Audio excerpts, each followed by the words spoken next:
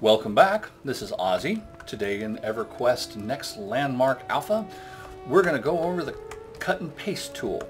So I'm going to make a little spiral staircase here. I threw a couple of pieces out just to get it started. We're going to use the select tool, and we're going to grab a step,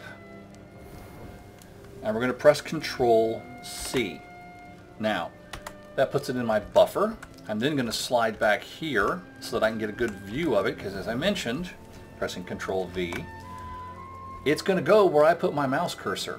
So I want to make sure that my mouse cursor is, that I'm positioned such that I can see about how to line it up without having to move myself and my mouse. So I don't need to go up and down, I need to go forward, it looks like 2. Again, not moving my mouse, just using the mouse wheel and the handles.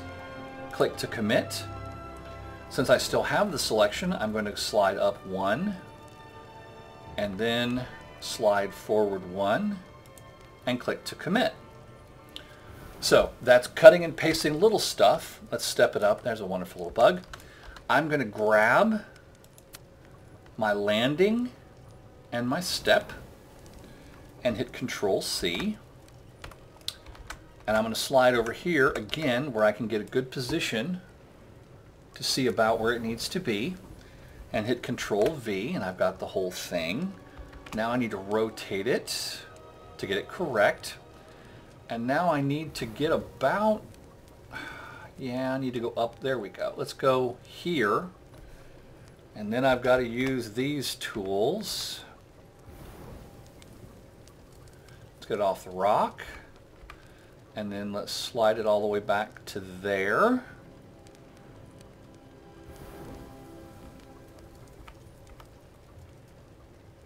That looks perfect to me. Commit. Very nice. And since I have it in the buffer, let's slide around and let's rotate it and then get into a position where I can see. Again, you'll notice it has jumped up here to where my mouse is. That kind of helps. And I will slide it over. That actually looks perfect on the first try. It is. And now I want to do a landing because I don't have a landing to match this one. So I'm going to grab my, oops, not the tool. And of course I've lost the tool. Really wish I could lock my tray. So I'm going to grab this landing. Control C, Control V, and I'm going to put my landing up here, and that looks like it's on top of that guy. A lot of cut and paste is trial and error, but this looks to be about right. My landing's bigger on the bottom, so let me real quick trim that off. I will select it. Now I could hit the delete tool, or I can just press the delete button. So we have now trimmed this off. Now this is the first lap.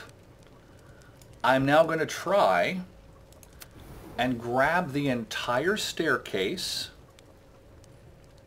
all of it. I need to stretch the selection to cover the entire staircase. Top to bottom. That is too tall. Let's come down.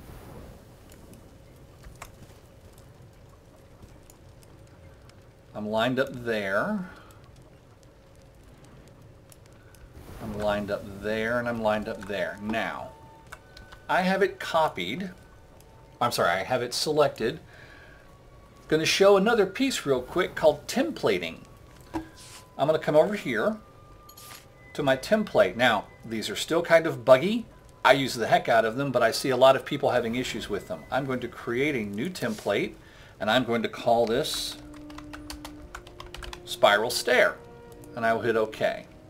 Now, I did not copy this, so I will go Selection, Expand, Spiral Stair, Place.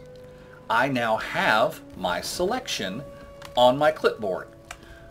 You can do the same thing with Control C and Control V, but if it's something big and complex, you really want to try to have it as a template, simply because you want to be able to pull it up quickly. I think we're going to luck out. It actually looks like this is going to line up perfectly on the first try. I will click Commit, and look at that. Whoops. And of course you get to see how horrible I am at stairs. But we swing around. I'm not going to get lucky on the next one. Let's try. It's still in the clipboard, so I hit Control V. Oh wow. It's still there. So I will do that. Oh, this is ridiculous. I'm entirely too lucky. But you get the idea. And actually the reason it's that way is because I'm coming at it consistently from the same position each time. If I turned around and came at it from a different position, it went away.